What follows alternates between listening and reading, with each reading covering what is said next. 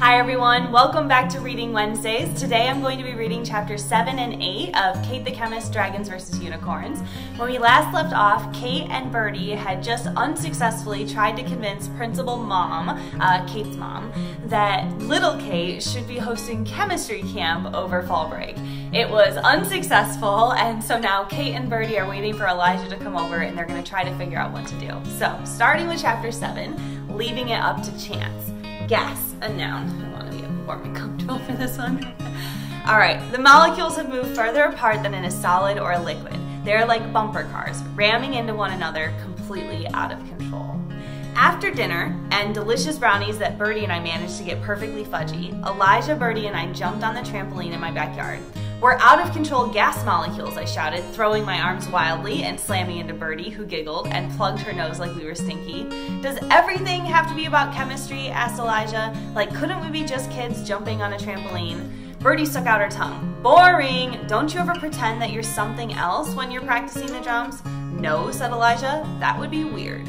"Can you two stop it?" I said, plopping myself down on the trampoline. "I want to have a very important conversation. What fall break camp are we going to do together? Don't you think the robotics club sounds cool?" Birdie made a face and plopped down next to me. "My sister did that one a few years ago and brought the stuff home. I already know everything they're going to do, so no thanks." "Hey, I've got an idea." Elijah picked up the info sheet and then tossed it so it fluttered, settling near the netting of the trampoline. "The writer's workshop, that's what we should do." I shook my head. "Too much sitting. It's break, it has to be fun." I popped up and did a front flip, landing next to my friends. "Something cool." "How about cheer club?" said Birdie. "Veto!" Elijah gave a thumbs down. "I can't do a very good cartwheel or a backflip." "Me either," I said. "Hey, what about Lego camp? That might be okay." "Agreed," said Elijah. "Not agreed," Birdie crossed her arms. "I don't want to sit around and watch you two fight it out with Kate obsessed with following directions and Elijah tossing them out." I laughed at a recent memory. "Yeah, remember when Elijah built some space station using random parts from the rainforest kit? And you had a meltdown," Elijah reminded me. A definite no. Birdie rolled her eyes. "What about drama?" Elijah spread out his arms like he was about to give a monologue. "Not you too," I groaned. "It's not just about acting and dancing and singing," said Birdie. "They need people to paint the sets, run the spotlights, and open the curtains. Oh, and one really organized 5th grader to be the assistant director. That could be you, Kate. You're the most organized 5th grade ever." "I am?" Okay, suddenly I was, maybe just a little intrigued.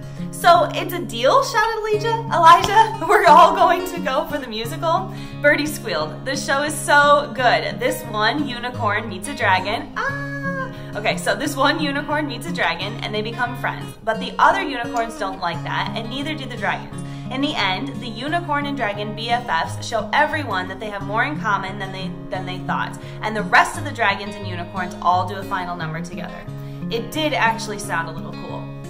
"I want to be the lead unicorn," said Birdie, tossing her hair like it was a mane. "I want to be in charge of lights," said Elijah. "If I flash them back and forth, I can make it look like a lightning storm." "Maybe I could be director," I said. "Assistant director," corrected Birdie.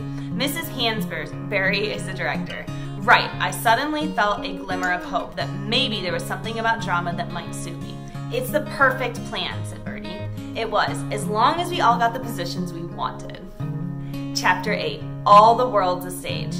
Law, noun. In science, a law explains a cause and effect that is always the same under the same conditions. It is accepted as true. So if someone makes a goal every time they play soccer, that could be a law. "What if I don't get assistant director?" I said. Birdie squinted at me as we sat together in the school auditorium a little over a week after we had decided to do drama camp. It was Monday morning and the first day of fall break. "You not get assistant director? That's not possible. You really are the best one for the job." While Mrs. Hansberry had everyone audition for a speaking role on Friday, we wrote down our info on a sheet if we wanted to be part of the stage crew and what our qualifications were. I ended up needing a second sheet to explain why I thought I'd be a good assistant director. I'm not sure when Mrs. Hansberry heard me sing during auditions, she knew I couldn't be in the cast. I'm sure when Mrs. Hansberry heard me sing during auditions, she knew I couldn't be in the cast, I said. But maybe she could just give me a different crew job. I was worried. Nothing is for certain. In science, laws are widely accepted as true, and there was no law saying I was going to be assistant director. "Look, Kate, it has to be someone organized." Check. Someone who doesn't mind telling other people what to do? Check. Someone who can keep track of many things at once? Check. The assistant director position has your name all over it, and you submitted such a good application. Seriously, what if I don't get it? Then you'll do something else, said Birdie, who sat next to me in the second row. In front of us sat Avery and Phoenix, while Elijah sat with his friend Jeremy Rowe in the aisle across the way. We were all waiting for Mrs. Hansberry to announce who got what part or position for the musical. About 24 other kids sat in the seats also waiting. I guess being prop master could be okay.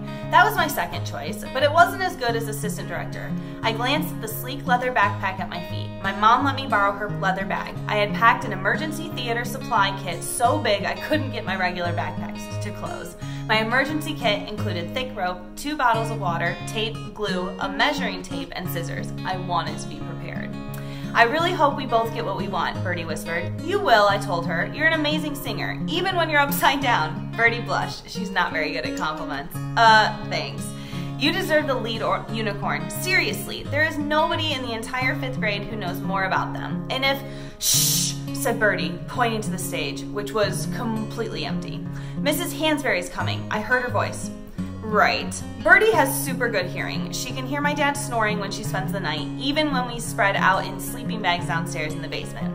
Hey, I said, leaning over to look at Birdie's drawing. Can I see? She snapped shut her drawing pad. Aw, come on, Birdie. All I caught a glimpse of was where she had signed her name. Brenda Batt. She always signed her art with her real name. Birdie was just a nickname. I'm sure it's fantabulous and could be framed in a museum. She stuffed the pad into her backpack. Another time. She was such an amazing artist. Every year since we were 5, she had drawn me a handmade birthday card. I kept them all in a box under my bed, but sometimes she was private about her artwork. Kids murmured and pointed at Mrs. Hansberry as Mrs. Hansberry made her way to the front of the stage. Like always, she was dressed dramatically. This afternoon, she wore a bright green shawl and long dangly earrings in the shape of theater masks. I'm going to announce roles and positions, said Mrs. Hansberry, so if you could please have your attention. Actually, Mrs. Hansberry didn't need to say that last part. The place was as silent as outer space. I couldn't wait to hear what she was about to say. Ah! Oh my god, I love that. And that chapter was seriously based off my best friend, who actually, her nickname is Birdie, so that's who that's based off of. She's a fantabulous artist in real life as well, and I just love, love, love when she gives me things in her drawings and pieces like that are things that mean a lot to me. So, in honor of the real Birdie, today what I'm going to be doing is giving away a signed autograph copy of Dragons vs. Unicorns, in addition to an advanced reader's copy of the next book, The Great Escape. So, in order to win the giveaway, the first person who posts on Instagram, I can't wait for The Great Escape, so it needs to be those exact words, I can't wait for The Great Escape, I will contact you and send both books your way.